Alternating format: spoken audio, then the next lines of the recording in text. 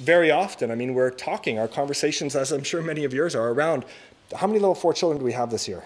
What's our value added? How many are we getting into level 5? Do we have any level 6 learners this year? The conversation has been very guided by assessment. But we're able now to begin to have conversations. The discourse has changed. And the discourse has changed because the textbooks and the system have moved us towards that. It's moved towards this. Is the mathematics that we're teaching today, in the way that we're teaching it, is that foundational in giving the children a platform from which they can propel themselves into higher level mathematics?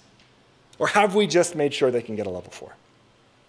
And that conversation is no longer an issue in a disadvantaged school.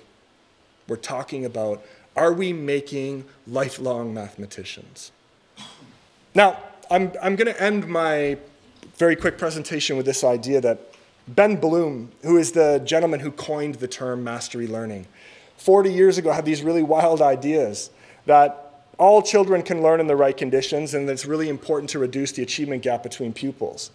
And those are things that have permeated conversations, but not the resources, not the application of discussions around mathematics for too many years now.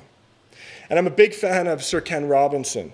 And he has said very clearly that what we need in education is not a reform.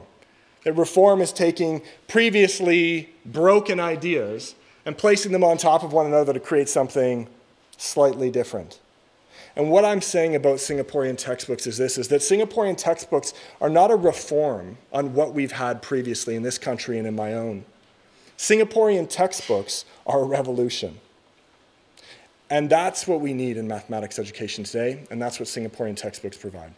Thank you.